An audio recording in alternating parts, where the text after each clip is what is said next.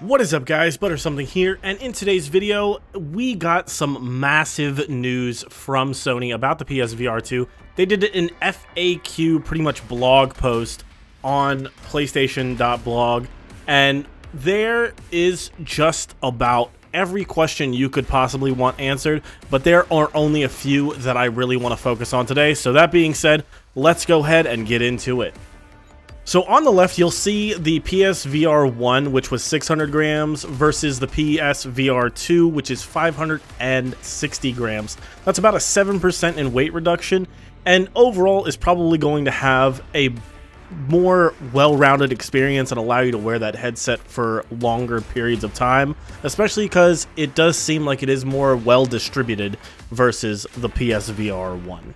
Now, I just wanted to include this because my wife does wear glasses, and I know that with a lot of other headsets, it's very hard for people that do wear glasses to use VR, but it does look like they're going to actually support a pretty good variety of glasses. They do say that unique, shaped lenses may have issues, but it does seem like you are going to be able to have the glasses support in the headset right out of the box. So I did kind of expect there to be some sort of unique UI, and obviously we have not seen that yet, but it does look like you're going to have that unique in-headset UI that's not necessarily going to show on the TV, but will show inside the headset. So very cool, and I assume that that'll probably make it easier to select your games and so on, more intuitive for the VR experience. Now, there is a requirement for a TV, but this is only on initial setup. So hypothetically, if you didn't have a TV in your room and you only had a TV in your living room, you could hypothetically take your PSVR with your PlayStation 5 out to the living room, set it up, and then just set it all up in your room, and that could be essentially your TV.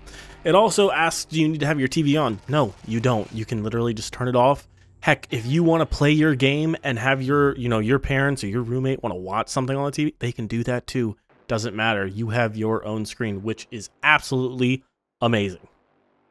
So another very cool thing that I just felt like I needed to add in here is that there are 100 plus games currently in development for PlayStation VR 2. Now, obviously, these are going to release on other platforms, but 100 games that we haven't even necessarily heard of yet.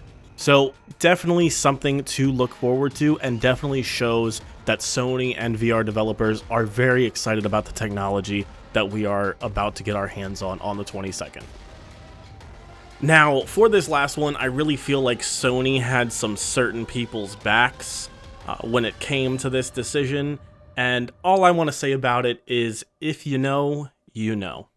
That being said, this is the end of the video. I want to thank you all for watching. My name is Butter Something. If you enjoyed, please hit that like button.